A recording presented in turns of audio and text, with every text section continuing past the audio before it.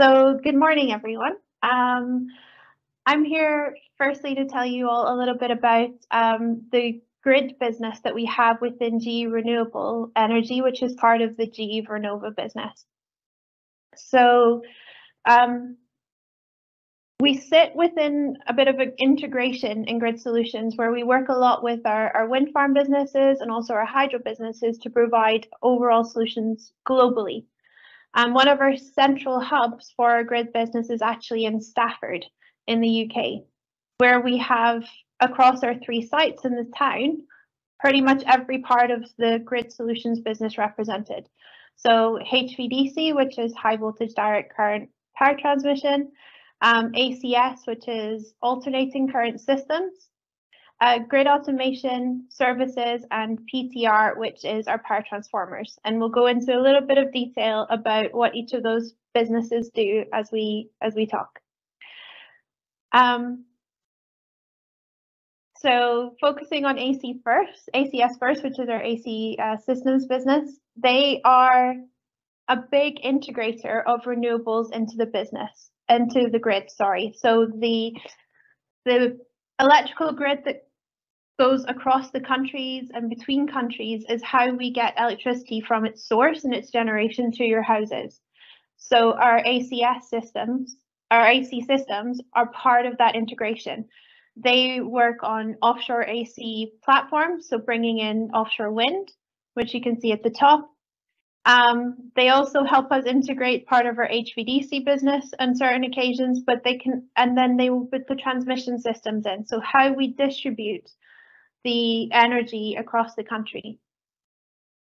So, and with that, they do the power balancing. So they make sure that we don't have blackouts in the countries that we've put these systems in, and maintain the grid stability across the country, so that if you do have a situation where, say, one of your generators is down, they will balance the grid by instructing another one to increase their generation and make sure that, again, we don't have blackouts across the country and things like that. And you keep the power to your house when you're watching the TV on a Friday evening.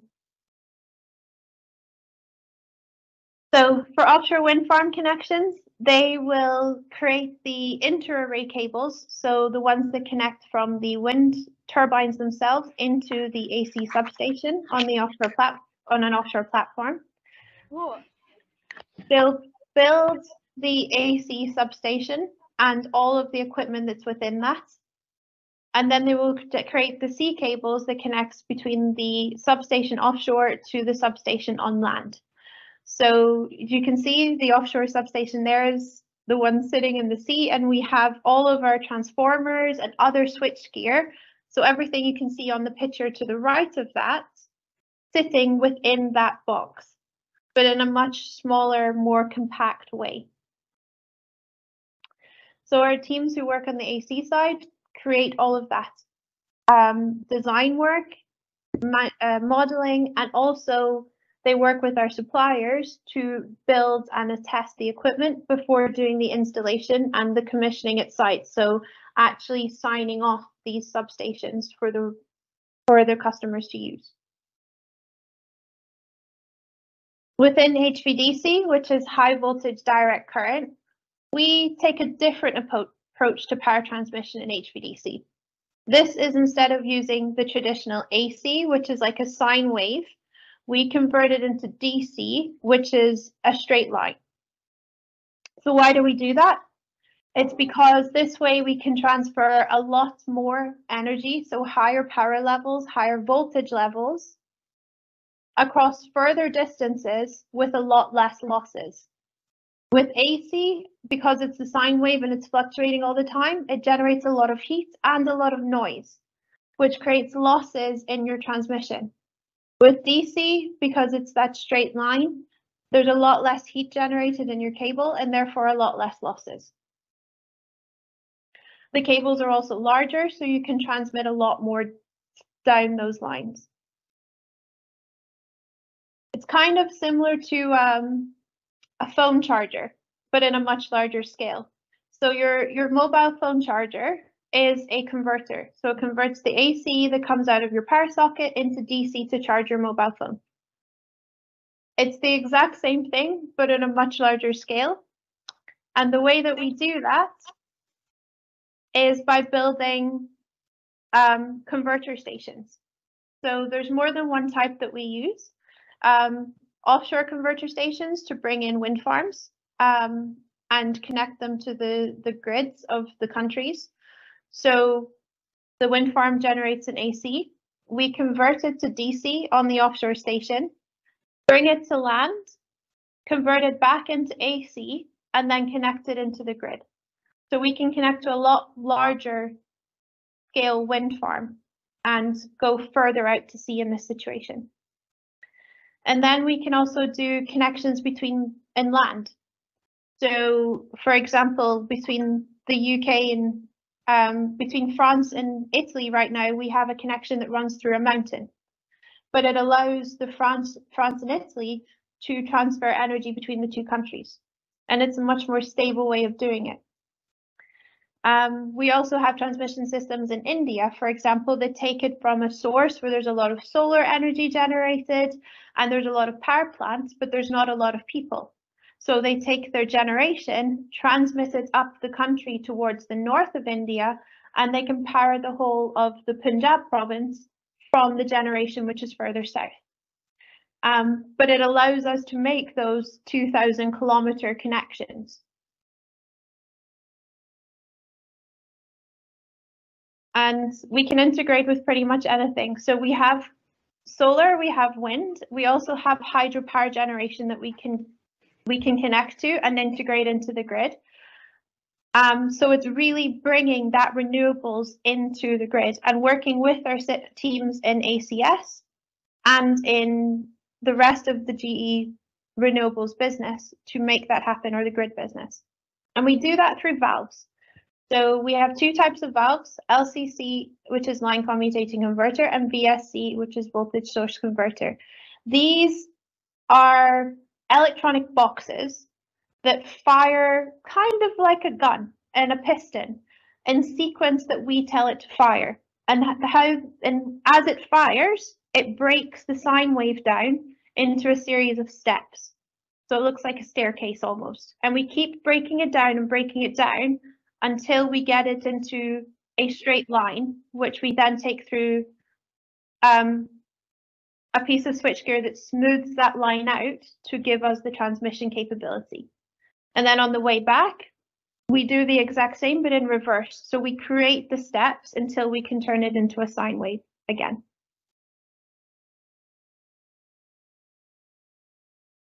And then we have power transformers. So power transformers is, we have a manufacturing facility in Stafford, but these are large scale transformers that provide the three-phase connection that we need into the valve for HVDC. They provide the stabilization, stepping up and stepping down voltages that we need for our AC connections. And if anyone is in and around Stafford, you'll have seen these low loaders, which is the red truck at the bottom, moving at about 2 miles an hour, transporting these transformers to the dockyards up in Liverpool so that we can get them on the ships into the different countries that they're going. Our transformers weigh as much as 800 tons, and they are all built here in Stafford. But they provide an integral part of everything that we do across our business. And then we have our services team, and they are the main focus of our sites. They work on the construction and they site manage all of our construction areas, working with subcontractors and to ensure that it's built to the right quality and specification that we provide. They also do all of the on-site testing. So they make sure that everything is in and safe and ready for operation. And what you can see in the picture in the middle with the gentleman stood next to the cubicles is actually part of our grid automation business. So those are protection and control relays for the AC side of all of our systems. So they respond to different data that's coming from the field and react accordingly to protect all of our equipment, protect our transmission lines, and protect our transformers. And the services team also work on maintenance and repair contracts. So they will be offshore for us doing support work for our customers. They'll replace equipment if it's damaged or being upgraded. And they'll also do a lot of system monitoring, making sure that the systems that we're installing are efficient, reporting on any defects so that we can monitor if we have an issue that's across our board and then work accordingly and repair it. So yeah, that's a little bit of an introduction to grid. GE Renewable Energy, so it's made up, like I said there, of really 7 kind of technologies. So we've got onshore wind, offshore wind, LM wind power, grid solutions, which Nicola's kindly just introduced, digital services, hydro and hybrids. So a real brief high level overview on renewable energy. So 10 things you should really know about us as a business. So we're a $15.7 billion business across 95 countries with 38,000 employees, just to give you an idea of the scale of renewable energy on its own. We've pioneered the first record-breaking wind turbine blade. So it's over 100 meters long, which is the LM 107 meter blade, which is currently being used for the Haliade-X wind turbine, which you'll see towards the end of this presentation. 20% of the global renewable energy capacity is provided by GE wind turbines, and that's from onshore wind turbines and offshore wind turbines. We've got 400 gigawatt installed across the worldwide, so it's the largest renewable energy installed base. We've got 50,000 onshore and offshore wind turbines worldwide. Going to pioneer the first offshore wind farm in the US market, and 90% of the power transmission utilities worldwide is equipped by GE equipment. 25% of global hydropower production made with GE hydro equipment, and we've got 80 plus manufacturing sites and engineering sites across the globe, and we've got 100 years of experience in renewable energy. So although it's quite a new technology and a lot of people are starting to talk about renewable energy, GE have been investing and working on renewable energy for over 100 years. So you can see why we're market leaders. So our purpose, GE Renewable Energy's purpose, so it's it's advanced technology harnesses the Earth's most abundant natural resources. So strength of the wind, the heat of the sun, and the force of water, delivering green energy to people in the world's biggest economies and most remote communities. So together with our customers, we're proving that no one ever has to choose between affordable, reliable, accessible or sustainable energy. And like I said, we've got one of the broadest portfolios in the renewable energy industry, which enables us to provide end-to-end solutions to our customers. Again, just touching on that reliable and affordable green power across the 7 different businesses. So just a couple more key facts. So onshore wind delivered global record volumes in 2021 with proven performance and reliability and availability from the 2 megawatt wind turbine platform. So it's the best selling in the US market, and that was for a 4th year in a row. Offshore wind, where I currently sit, so we received full certification for both the 12 and 13 megawatt Haliade-X, and I'll show you that just after this slide. And that's currently what we're going to be pre-assembling at our Martian hub in Teesside in the United Kingdom. And grid solutions and hydro delivered better project execution and reduced costs. So renewable energy's growing backlog stands at an all-time high. So I'll play the short video.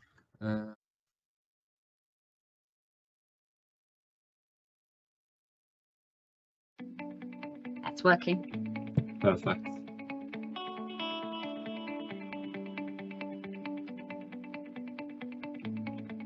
So what you're watching, guys, is the prototype Haliade-X coming to life in Rotterdam. First of its kind, world's biggest offshore wind turbine currently. So yeah, very exciting technology.